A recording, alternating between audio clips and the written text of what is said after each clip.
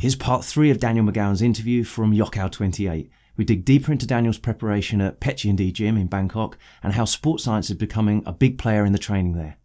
I tell you what, as far as gyms go there, obviously a great gym to be at. Yeah. Both in terms of the pedigree of the Muay Thai fighters and the coaching and, like I say, the promotions that's involved with those guys as well. Yeah. I was really surprised seeing some of the stuff you were doing online with the new gym setup, and they're pushing that forwards, aren't they? Yeah. So I mean, disco lights as well, even. Yeah, it's a lot. They're making it a lot more like appealing to like, well, a lot more appealing to like more foreigners maybe coming in, but they're not really that bothered about that. They want fighters as well, but they're making it more. They're going down the sports science route, and it's probably one of the first gyms in Thailand to maybe do that. Like, I think there's a couple of other gyms, that maybe Yokkao gym, I think, maybe done bits and bobs of it.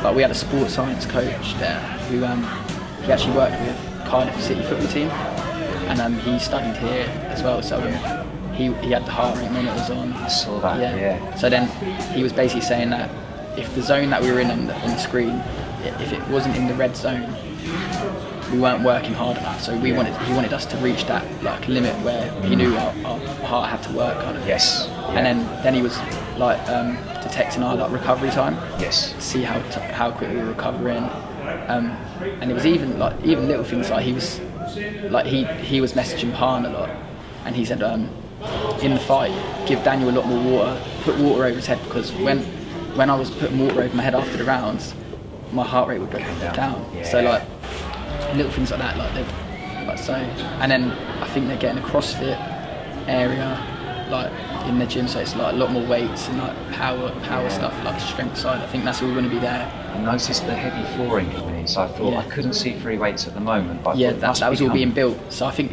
I saw a video. I think it's all in now. Right. So yeah, they've got it all in. This is good that they're integrating all that. And then even downstairs they've got a spa. So it's got the ice bath. I saw that. Jacuzzis, saunas, steam room. It's got everything.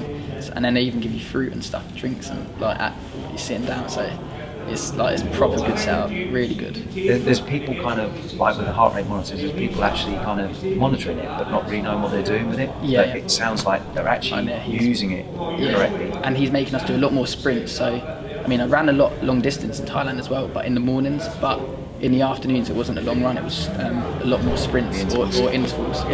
And he was really clued up. And this is good. He speaks good English, so I speak like broken Thai, like little bits and bobs, but he could explain it really well to me as well. So it was it was really good.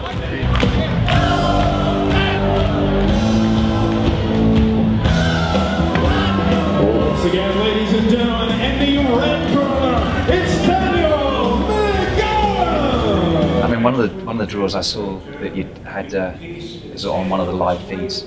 Was like a metronome kind of tempo drill. He lifting high knees. Yeah, the high knees. Yeah. I like that. Yeah, he done that. Was every session. Yeah. A lot of core work as well. But yeah, it's like you have to do it to the beat. Match the beat. Yeah, and then it got faster. It's a bit like a bleep test, but standing still. Marching. On the spot. But yeah, stuff like that. And that was after the pad work. Yeah, I noticed that. That was kind of the finisher, wasn't it? The pad work was horrendous. So. That was horrendous. I've never trained like some of the rounds I've done.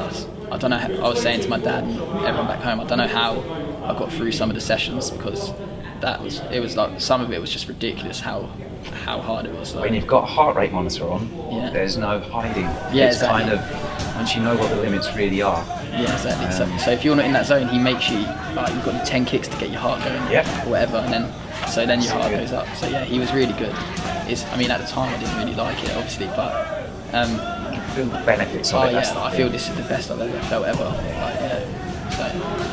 It's really good. Part 4 with some fight footage is coming up next.